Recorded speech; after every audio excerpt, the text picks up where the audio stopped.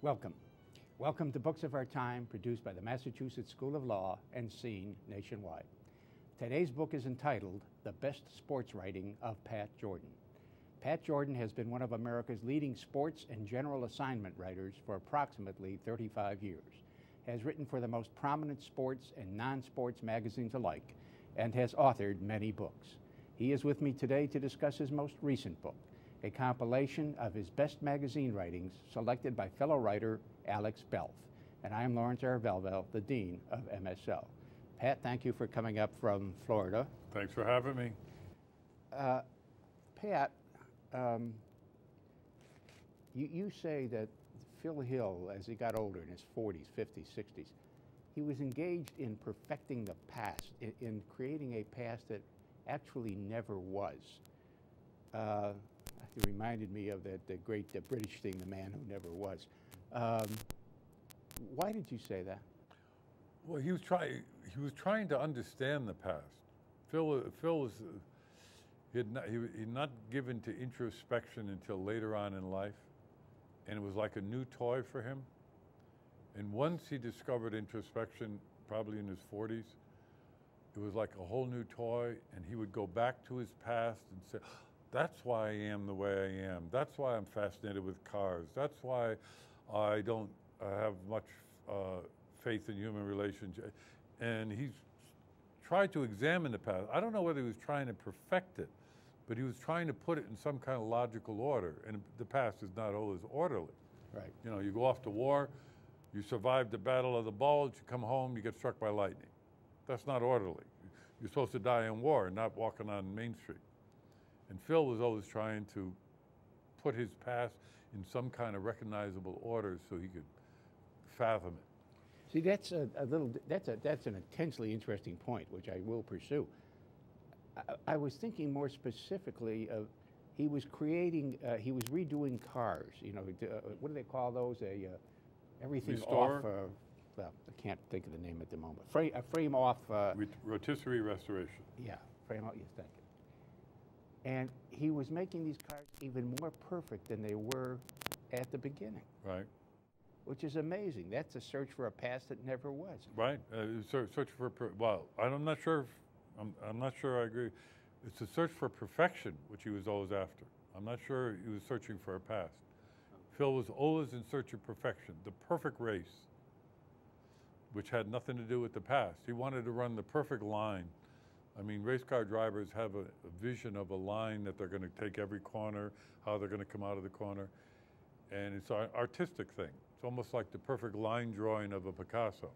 Right. And Phil always wanted to race the perfect line, and something always happens. The car engine skips a beat, which throws you off the line, and you never do race the perfect line. I want to write the perfect story. Yeah. I never do. Yeah. You say that he began to be introspective and began to try to figure out why he was the way he is or was. Do you find that true of a lot of people? Do you find that true of yourself, for example? Oh yeah, but I can't make a move without figuring out why I do it. You know, I mean. Have you traced any of this stuff back? See, you said something at lunch, and you said it, I think, on the last show that was very interesting. You attributed something to the immigrant experience, which I had never really thought about my own past that way. I always attributed it to being part of the working class. But when you say it's part of the immigrant experience, of course, the two are often the same. Yeah. Yeah. No, my father was a professional gambler and an Italian who was Pasquale Michele Giordano, and he wanted me to be an American, and he wanted me to espouse all the American goals that were prominent. Gary Cooper, you play by the rules. You're Gary Cooper. You saved the woman from the villain. You always treat women with respect. You work hard and you'll get ahead. You don't complain. A pig squeals, a man holds a tight lip. All these things. No such thing as in life as perfect justice. You know, you work hard and hope you get 10% back for your efforts. And so maybe it was just my father. No, it wasn't. It wasn't. I think it's more of an immigrant thing Whereas Americans who are cavalier about America because they've been here for 2 centuries could be critical of America. Like, you know, most of you Northeastern liberals can be very critical of it because Who are you calling a Northeast? you're not like us Southern Florida rednecks, concerned. Hey, well, who control every election, by the way? I hope you know. guys don't even bother to vote because Florida's going to decide who's the next president. I know. Don't you guys realize that by now? Listen, I'm waiting. Everything goes through Florida. I am waiting for a repetition of the phenomenon which I personally call 70 and 80-year-old retired Jews for Pat Buchanan. You want me to tell you why that happened? I will tell you exactly. And it's fitting justice. In Palm Beach, in all the condos, all the old Jewish condos in Palm Beach and Broward County, all Democratic, because they're all Northeastern, Brooklyn, New York Jews who have come down after they worked in, liberal New Yorkers or Boston. And they maintain the same politics. One old man, after he got out of the polls, was very confused because he wasn't sure how he voted. And he said, I don't know if I voted the right way. He said, well, so the reporter said, what do you mean? He says, well, the man from the Democratic Party comes in every year and tells us how to vote. And he told us to vote for number 2. Okay? Number 1, the man from the Democratic Party comes in every year and tells you how to vote? Excuse me? Oh, yeah, and then he told you to vote for number 2. You know how the ballot was let up? 1, George Bush. 2, on the opposite page, Al Gore. 3, under Bush, Pat Buchanan. What did he do? 1, George Bush. So he voted for the name under Bush, which was number 3, Pat Buchanan. That's why you got 5,867 Palm Beach Jews for Buchanan in the election. Now, I thought, and this isn't something you've written about, but it's very interesting. I thought that a lot of these folks thought that they were voting for the Democrat, and they ended up, not Bush, but the Democrat, and ended up voting for Pat Buchanan. That's what I just said. They were told number 1 was Bush. Number 1 was Bush, but they were the Democratic council guy or the Democratic PR guy went to. Because he was over there. Gore was over there. I see. You follow? The way the butterfly ballot was set up, it was 1 was Bush, 2 was Gore, and underneath Bush was 3, which was Buchanan. But he looked at it and he saw the way they saw it too was Bush is number 1, so right underneath him must be number 2. They didn't bother to look and see that the name was Buchanan and that the number alongside it was 3. So they voted for Buchanan. And my attitude is you deserve to lose the election. If your voters, number 1, have to be told by somebody who to vote for, and then you can't even figure out on a ballot of 3 people who to vote for, good. But Pat, this country since 1830 has consisted of telling people who to vote for. Well, not as blatantly as that. I mean, it's like Mayor Daley buying the election for Jack Kennedy by digging up corpses that hadn't voted in 30 years. And but Nixon thought that they did even worse downstate. I know it, but Nixon would never. He said he would never protest. See, this is the one thing that people don't recognize. Nixon did a noble thing. He said the country cannot go through 60, 90 days without knowing who's the president. Even though he knew that Kennedy had stolen the election in Chicago, But, Kennedy was a New England aristocrat who came from a father who smuggled rum from Canada and dealt with members of my ilk, the mob. And that's a family that did other fine things too. They did? Which ones? Well, I could list starting with a small bridge on a small island someplace. I was being sarcastic, but all right. Let's go back to Phil Hill. Now Phil Hill got concerned. He felt he had to get out of racing because he was getting more interested in other things. He's also getting more afraid of dying. And getting more afraid of dying. Now, You ended the story of Phil Hill with deaths not on the racetrack, in a crash of a light plane outside of London with two other racers, Graham Hill and Tony Bryce. Yeah. Why did you end it with that? Well, did you read how I began it? I guess I forgot. You began. Oh, you didn't do your homework, Larry. Well, you know, I'll read you how it began. Of not doing my homework. This is all stories, if continued far enough, end in death. Ernest Hemingway, Death in the Afternoon. Okay, but that was Graham Hill and Tony Bryce, or however you pronounce his name. Oh, no. All stories, if continued far enough, end in death. Oh, you don't mean the story of an individual. You just mean the story that you were writing. Yeah, the story I was writing. That doesn't mean Phil Hill had to die. All stories end in death. That's what Hemingway said. And the last person I saw at that racetrack was Tony Bryce and Graham Hill. And a couple of weeks later, while I'm writing this story on Phil Hill, I didn't have the ending. I read that they got killed in a light plane crash on a golf course outside of London. And I called Phil Hill up about it, and he said, typical Graham. He said, they were told not to fly in that day. It was too windy, too rainy, and they had a very light plane. And they were told it was stupid, but Graham Hill was so egomaniacal and so not afraid of death that he could beat death by flying in this terrible weather, and the plane went down. So in a way, it's a curious counterpoint to the fact that Phil Hill got sufficiently worried about death that he quit what he was doing. He didn't want to die. Yeah. Whereas Graham Hill just never believed in death, so to speak. Right. He believed that he was superior to it. It's like proving you're God. Yeah. You know, that you cheat death every day, and every time you cheat death, you've proven that you're godlike in some way. Yeah. You know, it's like what are those ancient cultures where they do things like walk on fire or do some dangerous thing and prove that they're divine.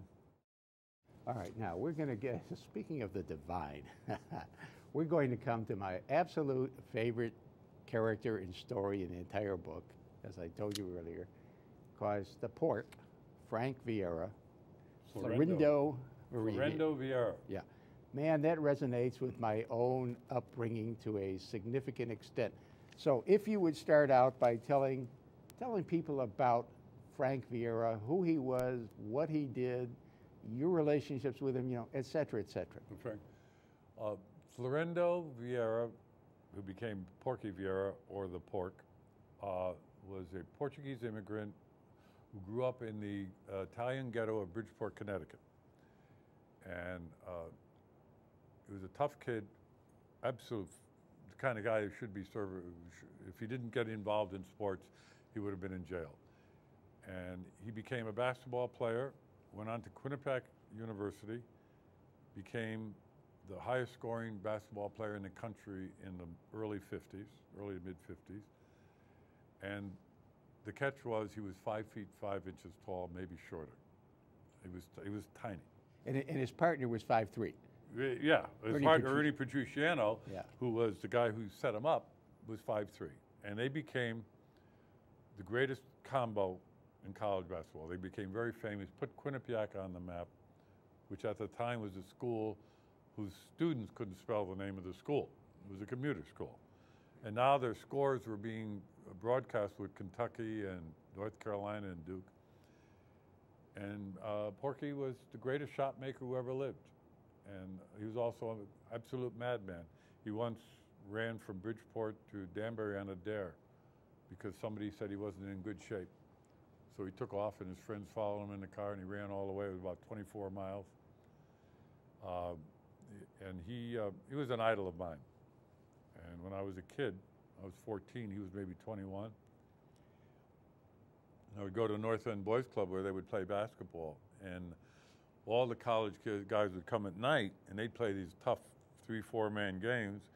And us younger kids who were freshman, sophomore would stand and watch, trying to pick up something. These were loser sits games, winner stays. Yeah, so you might have 4 or 5 teams, and the winner kept playing. So if you lost, you might not play for another hour, an hour and a half. So it was very important to win those games. You want me to tell the story Oh, about yeah, yeah, please do. So now, Porky's team was tied 10-10 to a game of 11. One of his players sprains his ankle. So now, if he doesn't get another player, they got to forfeit the game. So there are no older guys free because all the other guys were committed to these other teams that were waiting. So he grabs me, the first guy he saw, 14-year-old kid, pulls me on the court. He tells me, he says, don't do anything. You get the ball in your hand, you just pass it to me. That's all you got to do. All right. So I saw the game starts going on. I'm up by the keyhole. These big guys are banging each other around. The ball goes up, bounces off the rim, goes up in the air. I'm looking at it, you know. It lands right in my hands. I look, the ball's in my hands. I figure, what the hell? I go up for a jump shot. Just as I'm about to shoot it, Porky comes leaping out of the sky, trying to block the shot. He screams at me, no, no, no, don't shoot. I shoot the ball. He hits me, knocks me down on my rear end. The ball goes in, we win. I jump up, waiting to be congratulated, and Porky starts screaming at me. He says, nobody takes the last shot in Porky's team. Nobody ever does that. What are you, crazy? And eventually it became a joke. Porky, every time Porky would see me, he'd pull me onto the court and he'd say to all the guys, you realize this guy's, he said, he took the last shot on Porky's team. There are always a lot of words used in when you tell it orally and not on television that cannot be repeated on television. That's right. You have to read it. So the Porky, that became my persona, the kid who was crazy enough to take the last shot on Porky's team. Yeah. And subsequently, I guess he became a coach and professor at Quinnipiac. No, New Haven. New Haven? New Haven College. New Haven College. He went to, he became a baseball coach with the understanding he would take over for the basketball coach when the basketball coach retired. Ah. Basketball coach never retired. Right. Finally, Porky gave up. He became a very famous baseball coach. He was one of the leading winners of all. Basically had Steve Bedrosian, the Atlanta Braves relief pitcher, was one of his players. Yeah. He had a couple of guys go to the big leagues. New Haven, we once had a fellow, Alan Sack was on one of my shows, who played for one of Parsegian's great Notre Dame teams, and he currently is a professor at New Haven, if memory serves, and writes a lot about sports, and said, yeah. I think that New Haven is a major school in college hockey and college baseball. Baseball, they're always good. I didn't know about hockey. Yeah, I think Alan Sack said college hockey too. How did you happen? I mean, this is kind of an interesting story to me. How did you happen to start going to the Bridgeport Boys Club? My father wanted to make a man of me. I grew up in Fairfield suburbs, all the WASPs. We were the only Italians in the neighborhood. Kids played polite games. Were you called Giordano then? No, I was Jordan then. You were Jordan then? My father changed his name just before I was born. Okay. He wanted me to be an American kid. Okay, okay. So when we played all these polite games, you know, if you breathed on somebody, they said, excuse me, and all that. And my father wanted to send me back to the city, Bridgeport, to play basketball. My mother says, oh, no, it's too tough for Patty, you know. And my father says, precisely. So he would take me to North End Boys Club. I started going when I was like 9 years old. There was no baseball there. It was only basketball. Baseball you played in my hometown. Did you end up taking the bus yourself, or did your father always drive? The bus didn't go there. Didn't go there. If it would have taken me like 4 or 5 transfers, it would have taken me half a day. So they had to cut through from Fairfield to Bridgeport, which an odd route. Anyway, so they would drop me off at 9 o'clock in the morning and pick me up at 9 at night. And give me $1 for lunch, and maybe dinner too. Yeah. And I would go down to this little Italian deli. I'd get a salami sandwich, a yellow apple, and a Coke. That's all I ate. That would be lunch, and that would be dinner. And I'd play basketball from 9 in the morning to 9 at night. Still sounds like heaven to me. It was. And then when I would wait for my parents, if they were late, all the city kids I was playing with would head off into the night on the city streets. And I always wondered what they were doing. You know, they were chasing girls or hanging out in front of candy stores, and, you know, they were still living in the ghetto. Yeah, yeah. and I was going back to the suburbs. Yeah. You know. Now, when Vieira played, it was back in the days, this was just at the end of the days of the two-handed set shot. Right. He still had a two-handed set shot. Yes. Why don't you describe his various shots? Because the description in the book is really, I can see it in my mind's eye as if I were there. Porky had very small hands and very small feet. You know, the thing with basketball players, they always have big feet. Shaq, 23 size foot. Porky had a girl's foot, you know, 6 AAA or whatever. Tiny hands. So, you know, you're taught when you shoot a jump shot to spread your fingers to control the ball. He couldn't do that. So everything Porky did, he used his hands like a seal's flippers. Yeah, right. His fingers were always close together. For example, when he threw his jump shot, he flipped it like this. With the wrist, yeah. With his wrist, because he didn't have that strong hand. When he threw his set shot, he held his, he couldn't grip it like this, like the old-fashioned, so he'd have to hold them close together, and he would throw it like this. He would have to get he was a small guy, he would have to get like a little momentum. Yeah. You know, you're supposed, in those days they threw, remember Dick McGuire? Held a set shot here and then flipped it with his wrist? Right. Porky would have to go, you have to build a little momentum to shoot it. Because he built a lot of momentum and the shot wasn't that quick, he had to really loft it high. So his shots were unbelievably high. They were like coming from Mars when they landed on the basket.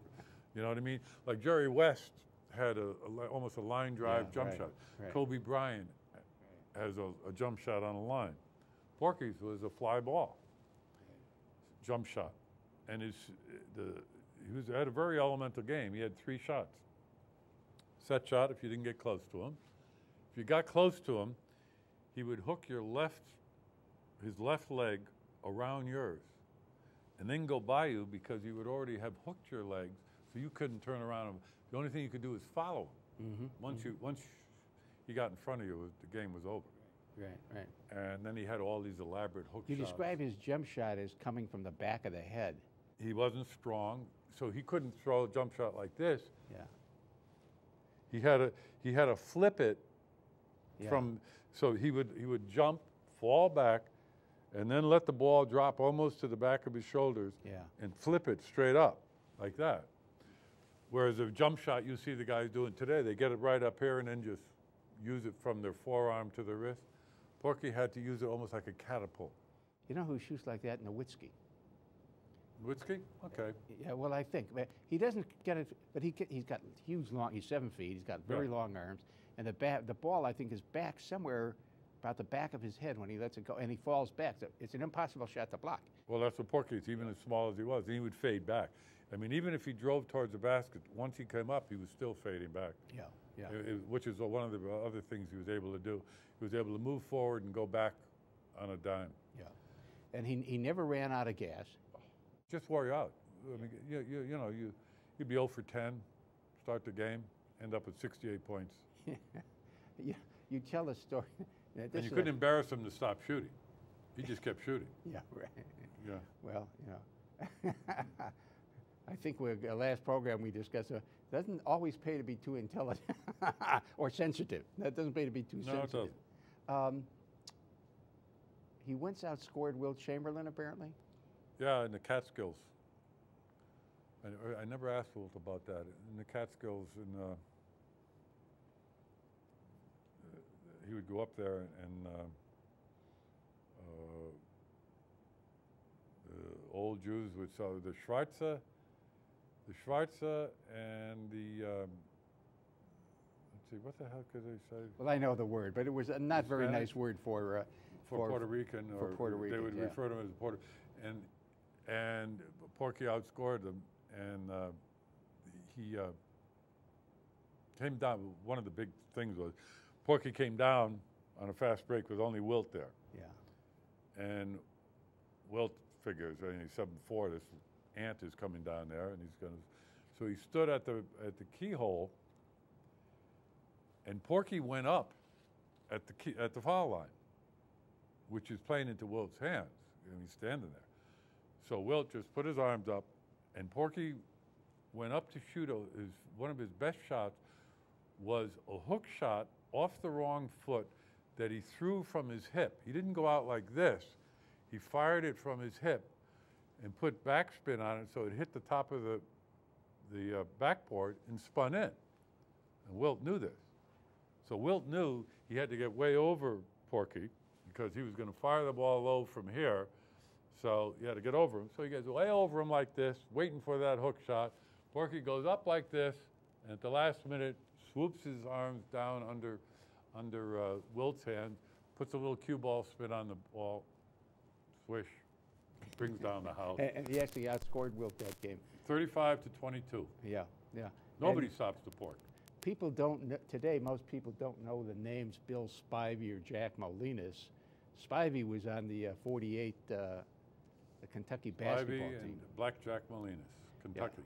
They were both kicked out for fixing fixing games. And so he'd play those guys in semi-pro games. But those were NBA players who just couldn't play in the NBA because they were blackballed. Yeah, yeah, and he'd outscore them. Oh, Porky outscored everybody. He outscored Hot Rod Hundley. He, the knock against him was they were going to beat him up on defense. In other words, he's going to have to check some guy who's 6'4", and they're going to beat him up. But he never got the chance. You know, just like Calvin Murphy was supposed to get beat up on defense. 5'7", 5'8". Yeah. I don't remember anybody beating up Calvin Murphy, you know. But that was the knock against the Pork. Yeah, so he never did get the chance. No. You know, speaking of Wilt, you really liked Wilt a great deal, didn't you? Thought he was a great man. He had very infectious enthusiasm, and he was almost childlike in the way. And a lot of times he would say things that were not politically correct or whatever, like the idea that he had 20,000 women, and he wrote in his book. And then he was embarrassed by it. He said, I thought about it, might sell some books, and now I'm embarrassed that I said it. He says, you know, the way he justified it now, he said, I guess it proves I was such a lousy lover, nobody came back a second time.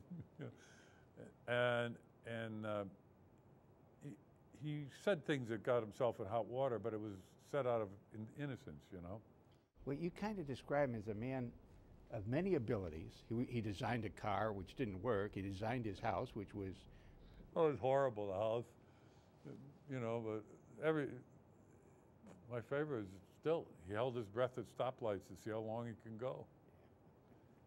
Played mahjong with old ladies. He's a terrific person. I like Wilt.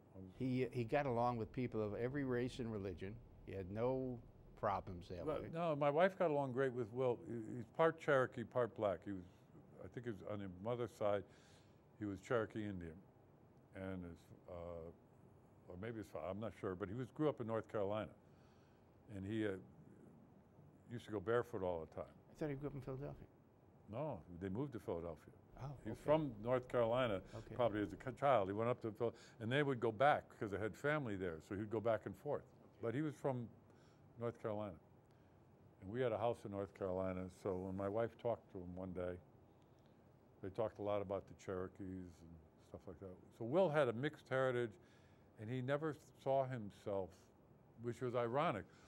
Wilt was so racially colorblind that it never dawned on him not to date Raquel Welch in 1960, 58? I don't know when he did. He dated Raquel Welch, the sex symbol of all, who was white, all right? But he never dawned on him that that was not a, you know, why shouldn't I? Because he was so racially colorblind. Whereas Bill Russell was just the opposite. Wasn't it Wilt who, when you got done interviewing him or talking to him in LA, you got on an airplane, you took the red eye home to Florida, and when you got home, your wife said she'd been talking to Wilt for 2 hours because he had called her? I was talking to my wife, and I told him how much she liked the North Carolina and all that, and with Wilt, and he's a very inquisitive guy. So as soon as I left, he called her up. You know, it's LA's 3 hours difference. So he calls her up, wakes her up. And Pat just left. He told me to tell you he'll be home at 6 in the morning. And he ended up talking to her for 2 hours. Yeah. And picked me up at the airport. She says, Wilt kept me up all night. So I called him up. I says, Wilt, she's an old lady. You want to make her 20,001 in your book? I said, leave her alone. He laughed. He died of a heart attack recently. I was shocked. But he was only 63, I think, when he passed I know. away. He was younger. Let's see. How long ago was that? I don't know, but it's longer than one thinks.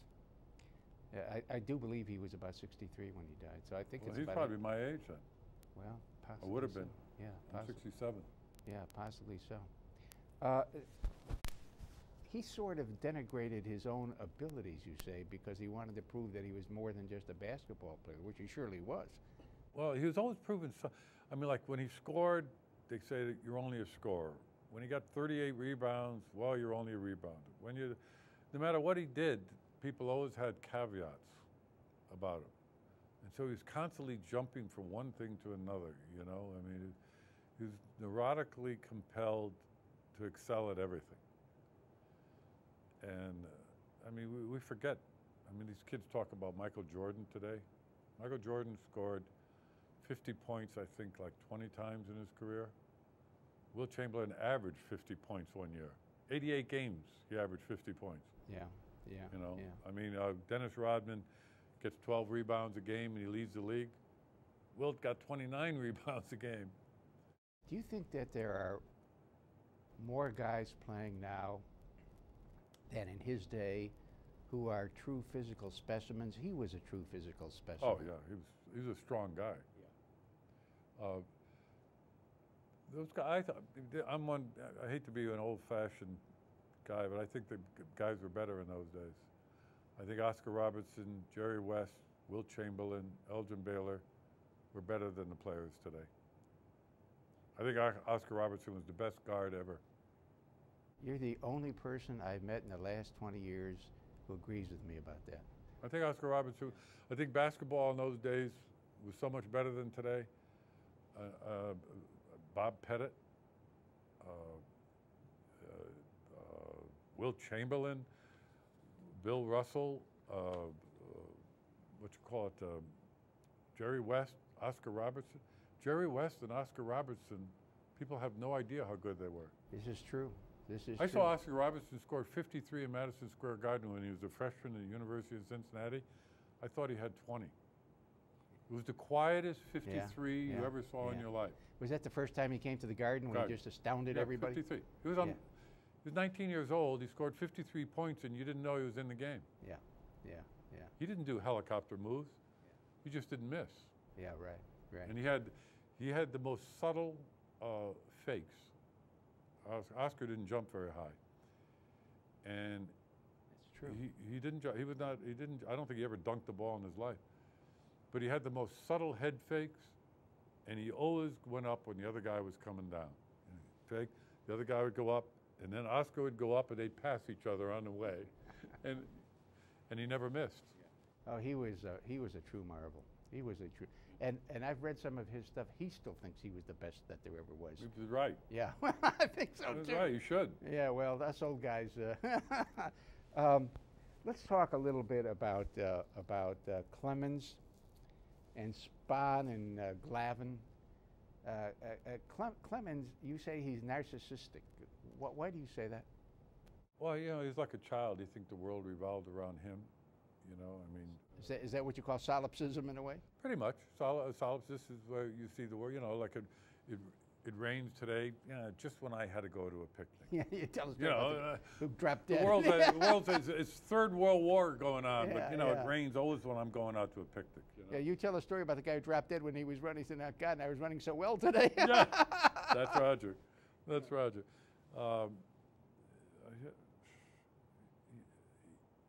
I mean, you know, he says things like, I hope his mother was dying of emphysema. I hope she stays alive to see me go to the Hall of Fame. Not, I hope my mother stays alive because I want my mother to stay alive. I hope George Posada catches my 300th win. What did George Posada care if he catches a win? You know, he names all his kids with K's, Kobe, Kyle, whatever, because K is the strikeout symbol. Yeah. I mean, he's almost laughable. Tell me something.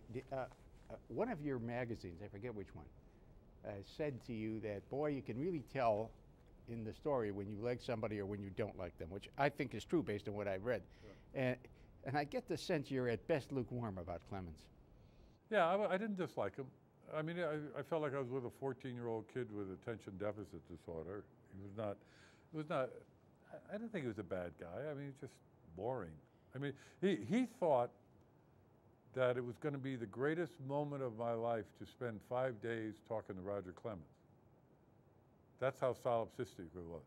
Not because he's going to say anything interesting or because he's going to be a terrific host or anything like that. He just thought that I would be enraptured by the idea that I was going to spend 5 days with the Rocket Man. You know, that happens to be true, doesn't it, of some of the people whom you talk about with regard to O.J. Simpson. They would give their their left arm to spend 2 days with O.J. Simpson. Some of the people, when he was the juice in L.A. before the whole murder thing happened, you could understand it because he was a hail fellow well met. He was a guy's guy. Let's go drinking. Let's go chase girls. Let's go play golf. Okay. But by the time he got to Miami, with this cloud hanging over him, and then there was all these this is why I told you I never go to Miami. When you go to Miami, people are always looking to see who might be famous around them. When you live in Fort Lauderdale, people don't care. Yeah, right. I mean, you go to the beach in Fort Lauderdale, people are laughing, having a good time. You go to South Beach in Miami, people are looking over your shoulder to see if Madonna's coming. Yeah. You know, we don't care if Madonna's coming.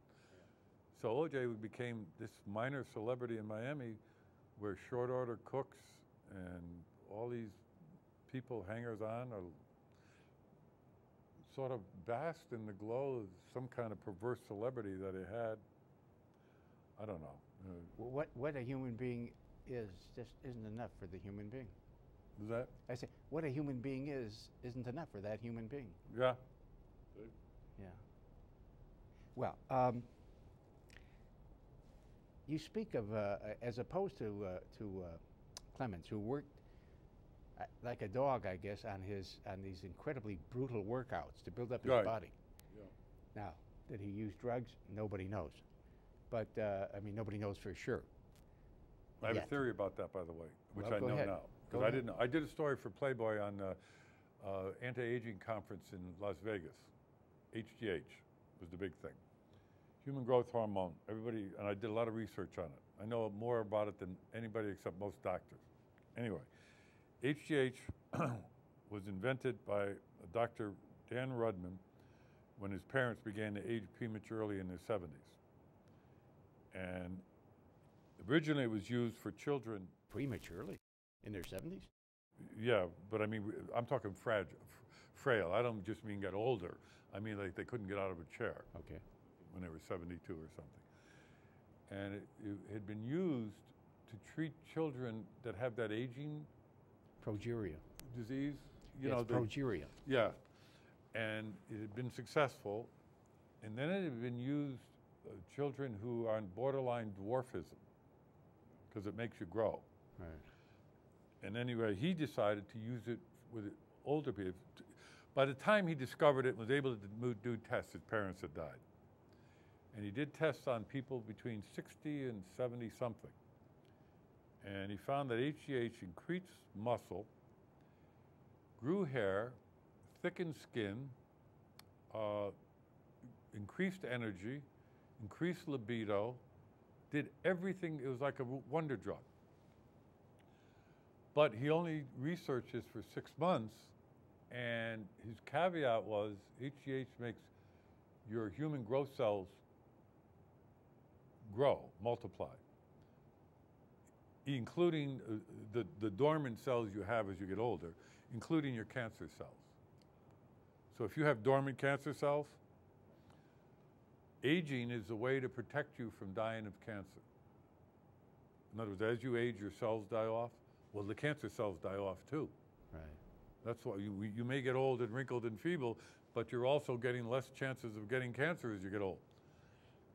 So he was worried that this HGH would cause cancer. So he recommended that it be studied for years and years before it was used. Naturally, that didn't happen. It became an anti-aging drug. A lot of young hip guys take it for sex because it promotes sexual activity. But the big hidden thing was vast increase in energy levels for people over 40. What do starting pitchers need? Energy. Perfect drug for Roger Clemens. Testosterone is not a perfect drug that builds muscle. You know, that muscle is not necessarily what you need as a starting pitcher, but increased energy. Imagine a guy in his early 40s whose legs start getting wobbly in the 4th or 5th inning, take HGH, and they don't get wobbly anymore. Do you think that Barry Bonds took that stuff? I don't know. I don't know. How do you go from 168 pounds to 228 pounds when you're 40 of muscle? I guess you've answered that question. You talk about Carlton Fisk. When he was, I think, 36 or 38, he was an old man for a catcher. And in this winter of 1984, he took up weightlifting big time. Right. A brutal workout schedule. Yeah. Would leave him literally wobbly. Right. And my question is, if Fisk could build up tremendously greater muscle and endurance just by doing that, nobody's ever associated Fisk with drugs. Right. Well, why couldn't that have happened to Bonds and the Clemens as they claimed it did? Well, because it's more hard work. I don't know why. I mean, but you don't think it did happen? Well, I mean, with Fisk, I don't know anything about Fisk. I don't mean Fisk. Yeah. But there was no HGH in those days, so yeah. I know he didn't take HGH. He could have taken steroids. I don't know. Why did it? I don't know. The shortcut. I mean, Jose Canseco, the biggest drug user in baseball, is the laziest guy in baseball. He never liked to work out, so he took drugs instead. Well,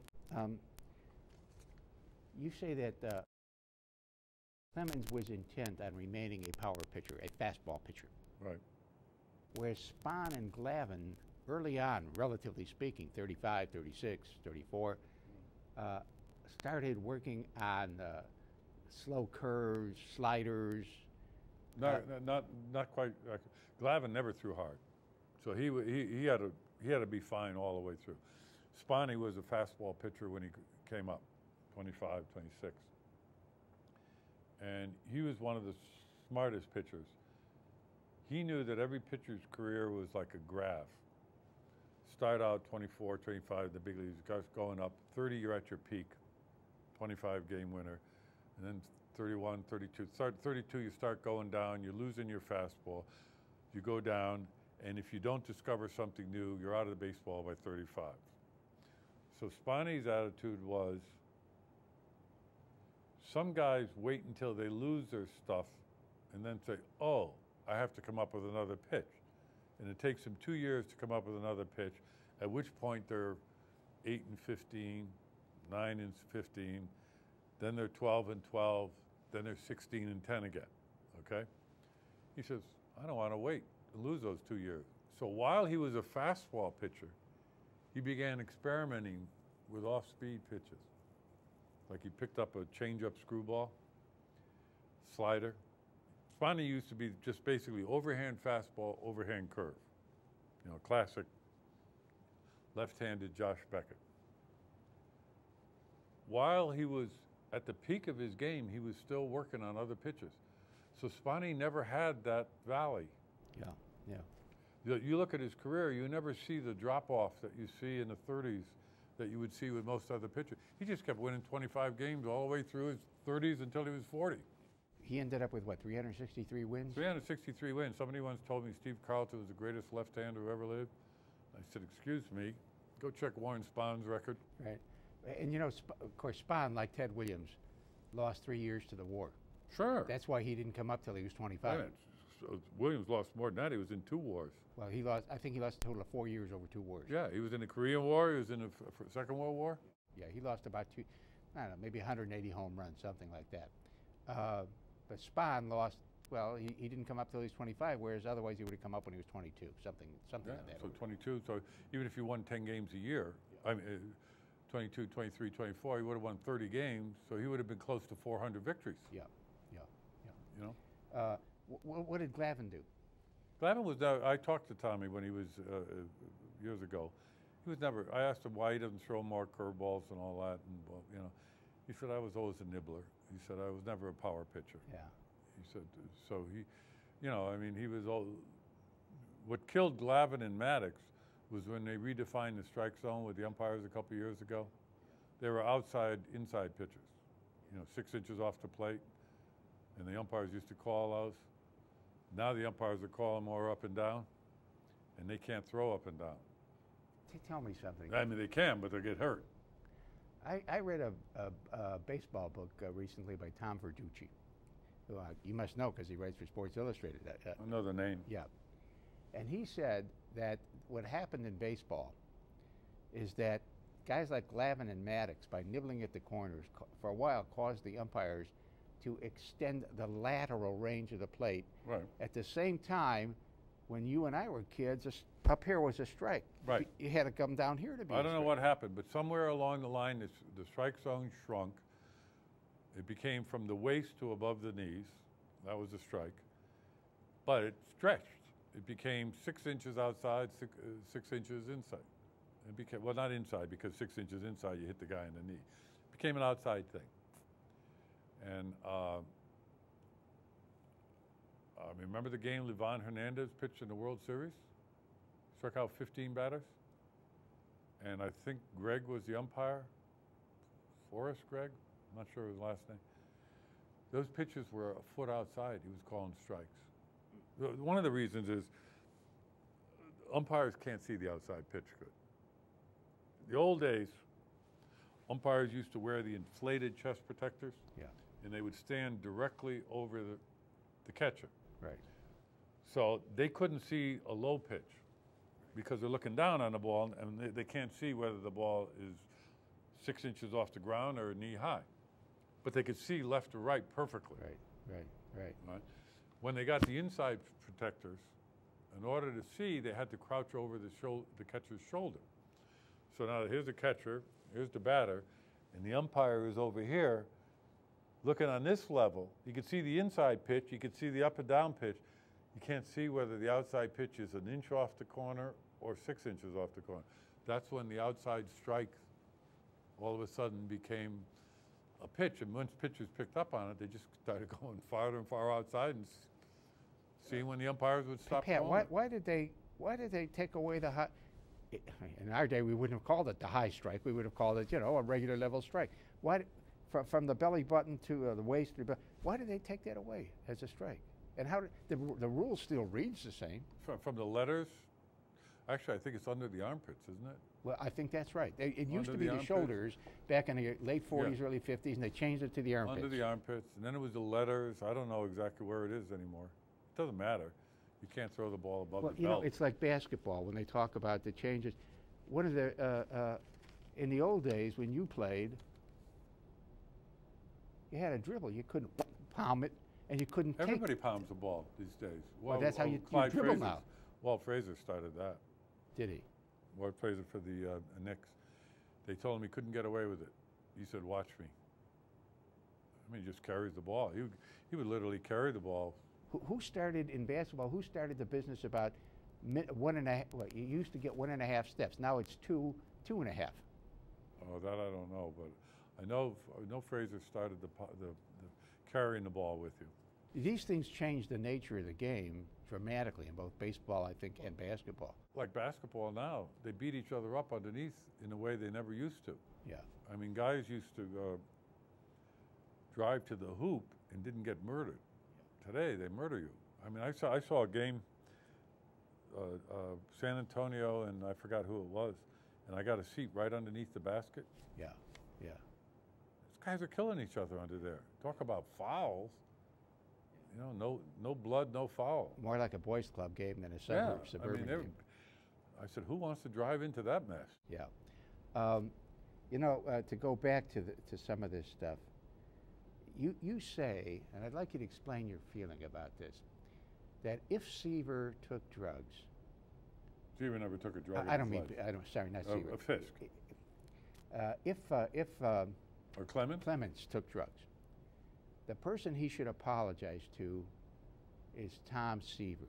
Right. And explain why you feel that way. I went and checked the records. And at the same ages, 38 to 40 or 41 when Seaver retired, Seaver was an under 500 pitcher, and Roger Clemens was winning MVP, Cy Young awards. That's the mark. Seaver had a superior career to Clemens until the age of 38. And Clemens shot past him from 38 on when he was starting to take drugs, okay? And if Seaver had ever taken drugs, he would have won 355 games instead of 311. So Seaver struggled along as a 10 and 12 pitcher, 38, 39, 40. I think he retired at 40 or 41 or whatever. And Clemens went on to 44 years old. And that's where it really kicked in. It wouldn't help Clemens at 28 or 31. But in his late 30s to his early 40s, he won games. He had better records than he did when he was 28 at Boston. Well, just like Bonds.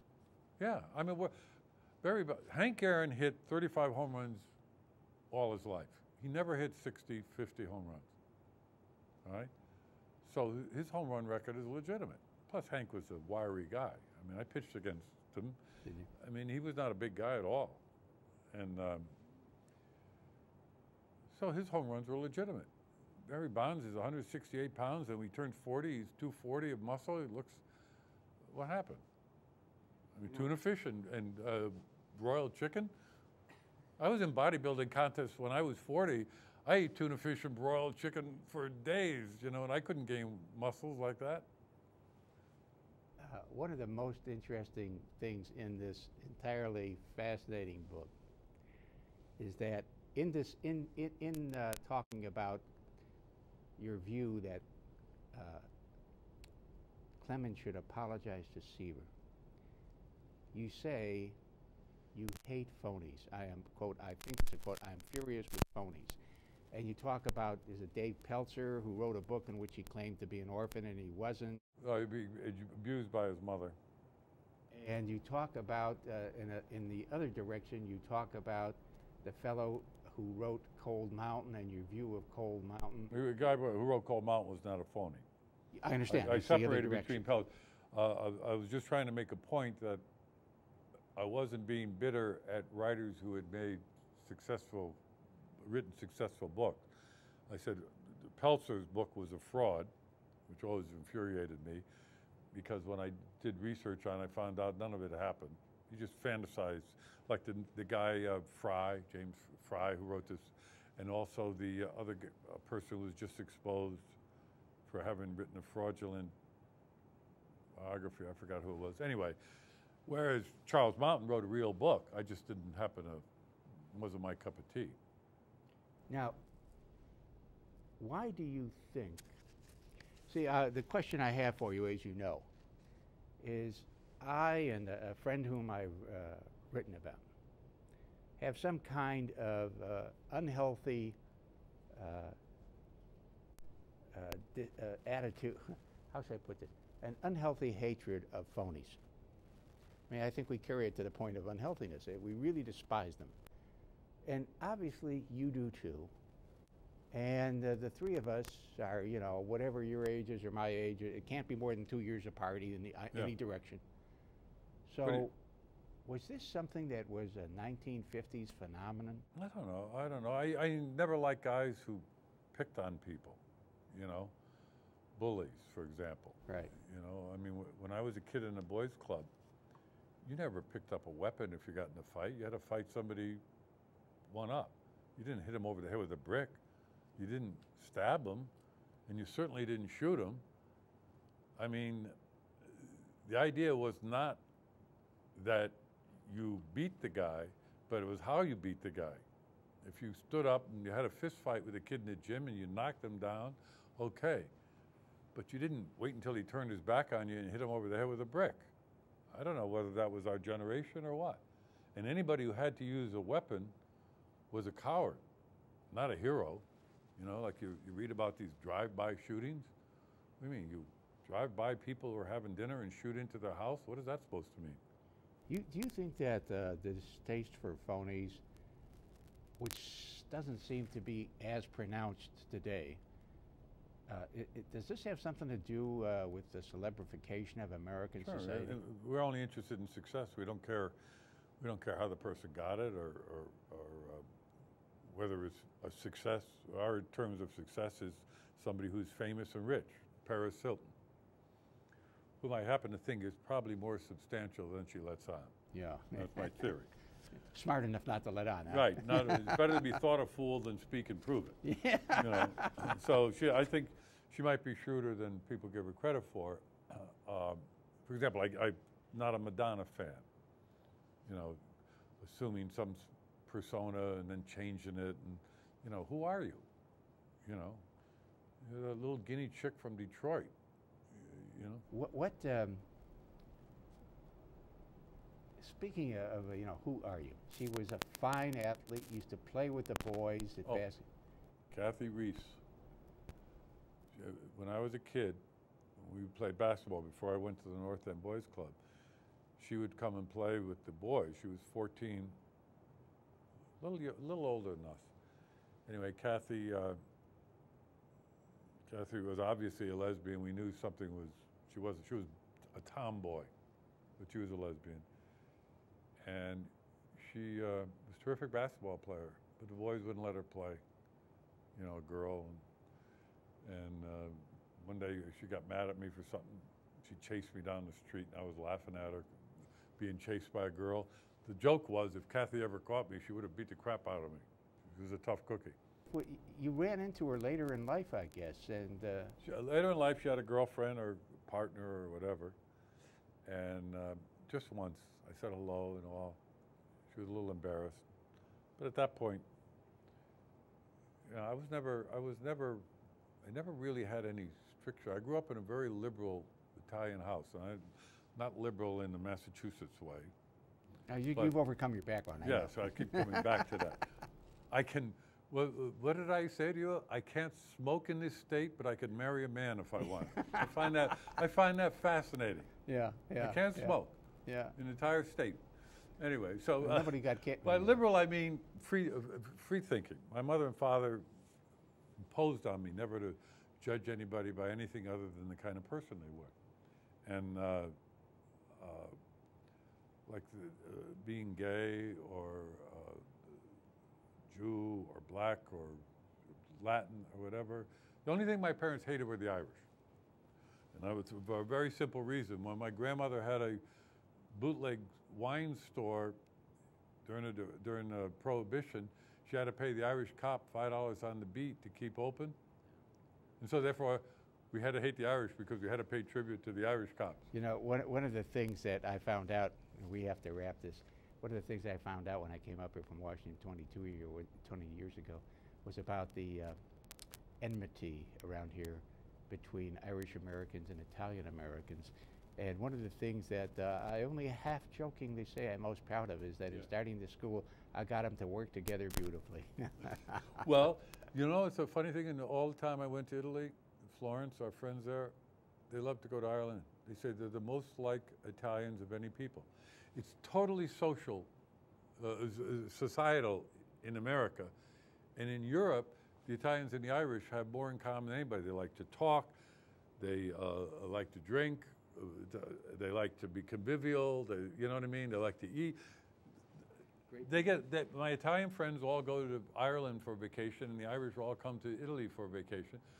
I said it's all has to do with society. Well, we have to wrap this up. Thank you. Thank you, really my appreciate pleasure. It. A fine book.